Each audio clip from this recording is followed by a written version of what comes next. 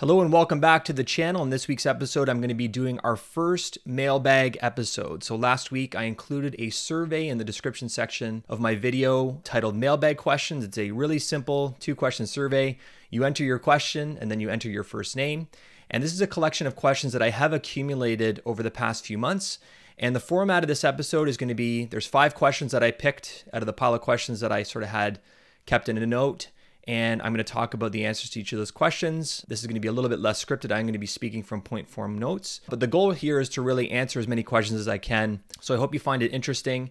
If you like this style of video and you want to have your question answered, just simply go to the description section below, click on the survey, enter your question, and then I'll include your answer in an upcoming episode of the mailbag video. And if we haven't met yet, my name is Mark Walhout, and I created this channel to share ideas and concepts that I'm using to help people with retirement. If you want to get more videos like these, consider subscribing to the channel and hit the bell icon so you're alerted when new videos are posted.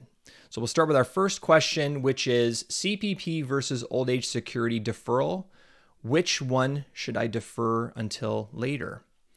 And whenever I get an either this or that question, generally the advice is let's throw this into a financial planning software application to be certain, because everybody's situation is different. But that aside, just based on the question as it's posed, if I'm asked which one I prefer that people hold off to take until later, usually it's Canada Pension Plan. And there's really 3 main reasons behind that. The first is that the deferral benefit after age 65 is greater with Canada Pension Plan than it is for old age security. So the increase to your benefit if you defer past age 65 is 0.7% per month for every month that you wait past 65, or 8.4% per year. A 42% total benefit enhancement from delaying taking Canada Pension Plan from age 65 and waiting all the way to age 70. Whereas with old age security, that deferral benefit is 0.6% per month, 7.2% per year, and a 36% total benefit from delaying from 65 to 70. So not a huge difference there, but a difference nonetheless. There is a little bit more benefit for delaying your Canada Pension Plan than for old age security. The second reason is that old age security does not have an estate benefit. When the old age security pensioner dies, the surviving spouse gets no benefit. As opposed to Canada Pension Plan, there is the potential that the survivor will receive a survivor pension when the first member of the spouse couple passes away. And then finally, delaying taking benefits is difficult for people. And in my years working with retirees, our natural inclination, especially if we get a letter in the mail or if we're speaking to a neighbor or a friend or family member that says, hey, I started taking my Canada Pension Plan, I'm 60 years old, or I took old age security as soon as I turned age 65, knowing that you could potentially have another source of income coming in and delaying it kind of goes against our nature. So generally, I would say, if you sort of are confronted with this decision for a retiree, I'd say, okay, take the old age security at age 65. The deferral benefit's not as great. So at least then you're kind of scratching the itch of taking some guaranteed retirement income that you perceive that's coming from the government, so that it gives you the shot of willpower that it takes to continue to defer the Canada Pension Plan benefit. The second question is, I want to learn more about income investment strategies, specifically how much time it would take to build a minimum 10% return per year portfolio that supports a $5,000 per month expense lifestyle for early retirement. So the objective here is income investing, targeting a 10% return, and the person asking the question has outlined what they want in terms of a monthly income. So we'll start with sort of my preferences when it comes to building retirement income portfolios. So generally, I prefer total return investing, where we're aiming to generate long-term investment growth from dividends and capital gains from stocks. We're going to talk about capital gains in a little bit, as well as interest and capital gains from bonds. And income investing, as I hear people describe it to me, or I believe that a lot of people want to perceive it or do perceive it, it aims to preserve the underlying asset and not touch it. So hold on to sort of that principal amount and simply farm the portfolio. I'm going to say kind of farm in air quotes. Just sort of take what the portfolio spins off every year in yield from things like dividend stocks or high yield bonds and increasingly GICs. And there are 3 issues with this approach. Number one, this approach often pushes people to under-diversify their investments. So they might build a portfolio of 10 to 15 dividend-paying stocks whereas in the global universe of stocks, there are well over 10,000, 20,000 individual publicly traded stocks that are out there in the universe. So the idea of limiting our investment exposure to only 10 or 12, let's call them dividend-paying stocks, to me is far too under-diversified for a long-term investment portfolio in retirement. The second issue I have with this approach is that it often pushes people towards riskier investments. So the person asking the question is asking for a minimum 10% return per year, but let's say they want to aim at a 10% yield. You can find stocks that are yielding over 10%, but that might be the result of that stock price recently going down dramatically, and that stock has gone down dramatically for a reason. If the stock's now yielding 10%, whereas before it was previously yielding 5%, the reason that it's now very quickly thereafter yielding 10 is that the underlying business or the price of the underlying stock has gone down. And so there's probably a reason for that. And if the yield is incredibly high relative to the underlying value of the equity, you might be looking at other issues. It's possible that that dividend might be on the chopping block and that dividend income might be cut off or it might be slashed. I also see people sort of moving in this field towards things like high yield bonds, real estate investment trusts. I once got a question about some sovereign debt that was currently yielding 10 to 14% per year. And I can't remember the name of the country or which country it was, sorry, but it was somewhere in sort of Central America. And the questioner was like, hey, should I buy these bonds? They're currently yielding, I think it was like 12% or 14%. This is a few years ago. And I said, I don't want to give you advice on this topic because we hadn't done a plan, but there's a reason why that sovereign bond is yielding 10, 12% when Canadian domestic bonds, government bonds are yielding at the time closer to 2 to 3%. There's something risky about that underlying asset that is creating a situation where it's yielding higher than sort of equivalent bonds from Canada or the United States, for example. So the second reason is it is pushing people towards riskier investments. The third reason that I don't love this approach to investing is it ignores a major source of returns, which is capital gains. So capital gains occur when the underlying asset increases in value over the price that you purchased it at, resulting in a gain. That's profit that you can pay yourself or that you can realize if you sell that underlying asset. And there are many, many stocks in the global equity universe that don't pay dividends and would otherwise not be included in a portfolio that's just targeting yield. And we don't have to look very far. In the United States over the past decade or so, a lot of the highest growing equities are growth stocks that don't pay any dividends. So if you were building a portfolio strictly to create dividend income, you would be missing out on a lot of growth in a portfolio by making that your sort of core strategy. The second part of the question had to do with the expectations. So the questioner asked about building a portfolio that would deliver a minimum 10% annual total return. And in my opinion, aiming at that total return might be a tad optimistic for a long-term retirement portfolio. And if we look back over history, as long as we have good data, global stocks over long periods of time, on average, and I'm going to emphasize on average, have returned somewhere between 9 and 10% per year. But that's an average. That's over the entire time sample, which is many, many decades. But in that intervening period, there have been many deep and long drawdowns that would be catastrophic for a retiree if they're withdrawing regularly from a portfolio that was going through an extended downturn. So what types of expectations are reasonable? The financial planning software that I use is called Conquest, and the return expectations that are currently built into the back end of that system that I use for client plans. For a portfolio of 60% stocks and 40% bonds, we're currently estimating a pre-fee return expectation of 5.22% per year on average for an extended period like a 30-year retirement. Now, returns over the next 20 to 30 years could be higher. They could potentially be lower. But in terms of the average expectation, 5.22% to me is a bit more prudent for a properly diversified portfolio of equities and fixed income. And we want to not program into our plan the expectation that we're going to get significantly higher returns, because if we don't get those returns, that plan is going to be in peril as it reaches sort of its second half and later phases in life. And for those that don't have access to financial planning software, FP Canada releases projection assumption guidelines that include some reasonable assumptions for what stocks and bonds are going to return going forward. And you can use that if you're doing your own long-term financial projections. The third question is about inflation. And the question reads, inflation factor, how is it added to your calculator? And this was actually a question that came in from somebody following a video that I showed where I walked through a scenario with my financial planning software. And the person wanted to know, what is the inflation expectation that's built into that software? So currently the long-term inflation expectation that's built into the back end of Conquest is 2.2% per year. Now you might be looking at that number and think 2.2% seems very low relative to the current inflation that we're experiencing, and you'd be absolutely correct. But it was not long ago that before COVID, when we had 2.1% built into the system for financial plans, that people would look at 2.1% and be like, wow, we haven't seen 2+% inflation in many years. Are we really going to get that kind of inflation?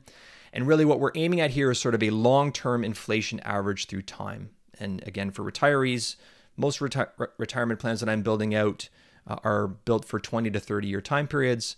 The 2.2% inflation number is really trying to mirror the Bank of Canada's target inflation number. So I think that's where the 2.2% comes from. In the FP Canada projection guidelines that I mentioned just a couple minutes ago, they set their long-term inflation expectation at 2.1% per year. So that's kind of the answer to the question about how inflation is included in my calculations. But planning for inflation is very, very critical. It's a very good question. Canadians are, this is good news. Like, we're healthier, we're living longer. And so inflation is going to weigh in big time on how financial plans kind of bear out over the next 20, 30 years. Things are going to continue to cost more as inflation continues to rise through time. And we need to keep this in mind because we need to have income streams and we need to be able to plan for making sure that there's enough money coming in every month to be able to keep up with inflation through time. Question number 4, the questioner asks, I'm teaching my kids the best account between RRSP or TFSA in the long run. Which one is better? And this is a great question. One of the great things about my job is that I get to meet with a lot of clients, and oftentimes they say, you know what, we're really enjoying working with you, Mark. Can you speak with our child that's kind of just finishing university, getting started in the working world, about sort of how to set them up with regular saving and getting ready for their future? And so this is a natural question. I do get it often. It was written in, but it's one that I sort of brush up against all the time. Which account is better? Different account types like RRSPs, tax-free savings accounts, RESPs, first home savers accounts. These are really just tools in a toolkit. There's no better one or worse one. There's really just trying to figure out the best one for your unique situation. And the analogy that I like to draw when I explain this to people is picture, Christmas morning. If you celebrate Christmas, you can have different colored boxes under the tree. You could have a green box, you could have a blue box, you could have a red box, but all those boxes can contain socks. So all those boxes can look different, but they can all contain the same thing. And in the same way, RRSPs and tax-free savings accounts, they're simply different color containers. They have different tax properties from each other, but inside of those containers, you can put exchange traded funds, you can put GICs, you can put mutual funds, you can put individual stocks. So I'd like to encourage you to think about these different account types more as just tax containers that have different unique tax properties. And the goal of setting up one account versus the other really just comes down to a question of what is the need for the particular person saving. So we'll bring forward a couple of examples that might help you sort of think of this. So picture a young person whose primary goal is to save for retirement. Well, in that case, the RRSP generally makes a lot of sense. If the person saving either currently has or expects in the near future to have a higher income now than they expect to have in retirement, then they will generally realize a net benefit from putting their money into an RRSP, getting the tax deduction today while they're in a higher income tax bracket, having that money grow tax sheltered in the account, and then make a withdrawal from the account down the road in retirement when they expect to be in a lower tax bracket. That's generally how RRSPs work the best. So if a young person came to me with that fact pattern, I would say, let's talk about or think about the RRSP. If that same young person said, you know what, Mark, I'm not so much thinking about retirement, but I'm really excited about buying a first home. Well, you may still want to look at the RRSP because the RRSP offers the home buyer's plan, which allows you to take money out of your RRSP without immediate tax consequences, provided that you're buying a qualifying first home. And there's a new account called the First Home Savers account, which sort of combines some of the best things of RRSPs and tax-free savings accounts. When you make contributions, you can deduct those contributions from your income in the current year, or you can sort of hold on to that deduction and use it in a future year. The money grows tax sheltered within the account, and provided that the withdrawal that you eventually make is to purchase a qualifying first home, that withdrawal from the FHSA can be tax-free. So different situation, different answer to the question. Number one, that person wanted to primarily save for retirement. I think RRSP is probably a good path for them. Number 2 is a house, so it's going to be either RRSP or FHSA, or ideally both, because you can use the FHSA alongside the RRSP home buyers plan. Now let's think of a third scenario. There's a young person that wants to save to buy their first car in 10 years. Well, in that case, I would say the tax-free savings account probably makes the most sense. Contributions are made with after-tax dollars. They grow tax-free. Withdrawals from the tax-free savings account are also made tax-free, and any amounts withdrawn can be regenerated in the following year. That person would not want to make an RSP contribution with that money that they wanted to use for the car, because if they make the RSP contribution, they get a tax deduction. The money, when it eventually comes out, is going to be taxable in their hands. And if they're earning an income in their job, they might create an adverse scenario where they're going to have a net tax cost to doing that if they take the money out of the RSP to buy the car. So 3 different scenarios, 3 different fact patterns, 3 different account possibilities. So like everything with planning, it's better to sort of evaluate your use case based on the facts for your particular situation, and then speak with a planner and figure out the right mix of accounts and potentially investments that works for you. And then I'll add in here, mind your limits. Everything we just spoke about is very general in nature, but before you open an RSP and make contributions, before you open a TFSA and an FHSA, you're going to want to make sure that you qualify, that you meet the qualification criteria for all those accounts. For RSPs and tax-free savings accounts, you're going to want to make sure that you're in a position where you have appropriate room where you can make those contributions. Something like the CRA My Account is so important, so important. For somebody who's over the age of 18 and is earning income, I highly recommend that you get access to that portal, because it'll give you a lot of information on what your current limits are, so that you can sort of keep track and make sure you don't go over or make contributions that you're not supposed to. And then the final question we'll talk about today reads, I want to live off of my RSP until age 70, and at that time I want to take Canada Pension Plan and Old Age Security. And as I withdraw from my RSP, I want to contribute funds from it to my tax-free savings account. Is this a good idea? And I think this absolutely can be a very good idea. And I do work with a number of retirees who enter retirement with predominantly or all of their retirement money in pre-tax accounts like RRSPs, locked-in retirement accounts, defined contribution pension plans, spousal RSPs, RIFs, spousal RIFs, LIFs. All of those are pre-tax accounts, meaning that the money that eventually comes out while they're taking income in retirement is going to be taxable income in their hands. They don't have any tax-free savings accounts. But for someone who's retiring at age 65, who's made no previous tax-free savings account contributions, as of this year, if they meet the other criteria, meaning that they're a Canadian resident and have been in all of the last, we'll call it, 15, 18 years or so since the TFSA was introduced. If they're a Canadian resident throughout that time period, they've made no previous contributions, or they had previously had a TFSA and they've withdrawn all the money out of it. See all these qualifications you have to make when you create a general video. There's so many little factors you got to watch out for. But let's just assume that this person qualifies for the maximum TFSA room. It's currently $95,000 for a Canadian that kind of ticks all those boxes. In a lot of cases, there are retirees that are entering retirement with $95,000 in tax-free savings account per member of the couple. So, approaching $200,000 of tax-free savings account room. And sometimes people in that situation will look at me and be like, I feel like I missed the boat on tax-free savings accounts. And I say, no, not even close. Like, the tax-free savings account can be a fantastic tool for you in retirement, and they can be great for retirees. There's a few really great benefits to the TFSA for long-term planning in retirement. First, clearly they're tax efficient. What the money that goes into them is tax-free. While you're retired, you're not necessarily as interested in that tax deduction, because in a lot of cases, you might be in sort of that lowest tax situation that you might be throughout the rest of your life on a sustained basis. So the tax-free savings account can be very tax efficient. Money grows tax-free. Eventually, withdrawals are tax-free as well. Number 2, they're very estate friendly. So if you have a tax-free savings account and you have a spouse, you can name what's called a successor holder. So what that means is that when you pass away, immediately the account sort of moves over to your spouse. They don't require any new tax-free savings account room to facilitate that transaction. It's just like you kind of airlifted your tax-free savings account, and it's now goes from being a you account to a spouse account. And you can also name multiple beneficiaries. So now let's keep that example going. Now there's only one member of the spouse couple. They have really the combined value of the 2 tax-free savings accounts. Now they can name multiple beneficiaries. They can name their kids. This is just the most frequent thing that I see, is that they're naming their kids as beneficiaries. That allows the proceeds of the tax-free savings account to bypass the estate.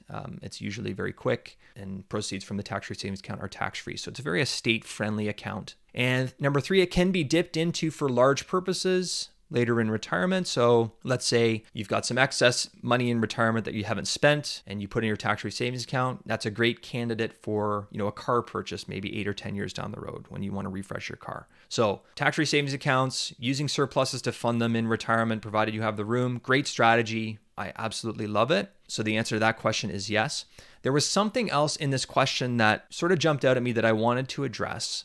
And the way that the question reads is that the questioner may be looking at a strategy where they want to melt down their RSPs. As I withdraw from my RSP, I want to contribute the funds from it to my tax-free savings account. This is a question that I do get sometimes, or I see a lot of videos on YouTube that talk about RSP meltdowns, like everybody should do one. And I think that sometimes people can get quote unquote, meltdown happy. And their strategy walking in is, I want to melt down my RSP in the early years of retirement because I want to get my money out of pre-tax accounts and I want to get it into tax-free savings accounts and I want to get it into non-registered accounts. And it seems like the objective of this is really driven exclusively by tax. The thinking behind this is that it's sort of better to pay the piper now, better to pay the tax now at low rates than it is to pay a big tax bill when you die, or there's fear that tax rates are going to go up in the future, or that tax rates must go up in the future. Therefore, I need to get my retirement money out of my RSPs as soon as possible. And this strategy can work, but it certainly will cause you to interrupt the tax-sheltered compounding that is going on inside of your pre-tax accounts. If you take money out of the RSP, you pay the tax bill now, that tax deferral party is going away. So you need to sort of balance off your objectives here. Is your objective to pay less tax, or is your objective to maximize your lifetime income? And there's really two main unknowns that I want to bring to your attention as we think about this. Number one, we don't know when we're going to pass away. So if I'm sitting with a healthy 65-year-old couple and we knew for sure that they were going to pass away in 10 years, that would make our RSP meltdown possibly look better. So we might be more inclined to fill up those low brackets now by making those withdrawals and moving it to non-registered and tax-free. But the reality is we don't know when we're going to die. And for a healthy couple that has longevity in their family, that's active, my base case for that retiree couple is that they're going to live to at least age 95. So I think as a base case, let's plan for that. And I think that we should employ strategies that build off of that assumption, unless the person that's sitting across from me has a really strong opinion about that. We should plan for long life. And number two, we don't know what tax rates are going to be in the future. So I do take issue sometimes with people say, well, they automatically are going to go up, so we should for sure do a meltdown because taxes are going to be higher in the future. We don't know what taxes are going to be in the future. And so I think that the most prudent thing to do is just assume they're kind of going to look like they currently are today. And again, the goal of long-term retirement income planning to me is to maximize lifetime income. It's not to pay the least amount of tax possible, and it's not to leave a tax-free or minimum tax estate, unless the person sitting across the table from me has told me that I really hate paying taxes and I'm okay to lower my lifetime income so I can pay the minimum amount of taxes possible. Or they say, I want for sure for when my money goes to the next generation that I pay as small a tax bill on my passing as possible, okay?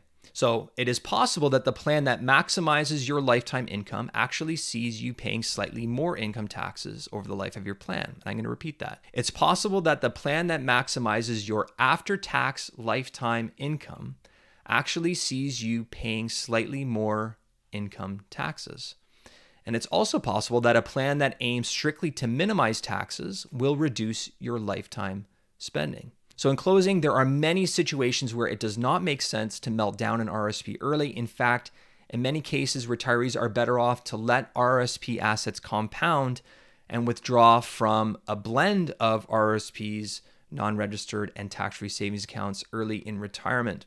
So I guess the takeaway for this part of the answer is RSP meltdowns can make sense. They don't always make sense. So let's make sure that we build a plan that's based on your own unique situation before we sort of take an all or nothing approach to melting down RSPs in retirement. So hopefully you found this format of video to be helpful. If you like it, give it a thumbs up. Leave me any questions or comments below. If you have a question you want to submit for the mailbag episode, there's a survey below, 2 questions that you can fill out, and I'll get to your question in a future episode. And if you're looking for a second opinion on your retirement plan, you can certainly reach out to me. I am accepting some clients over the summer, and I've included a link where you can book some time on my calendar, or you can simply send me an email, and I'd be happy to talk about your situation and see if I might be a fit for your needs. Thanks for watching this video all the way to the end, and I will speak with you soon. Take care.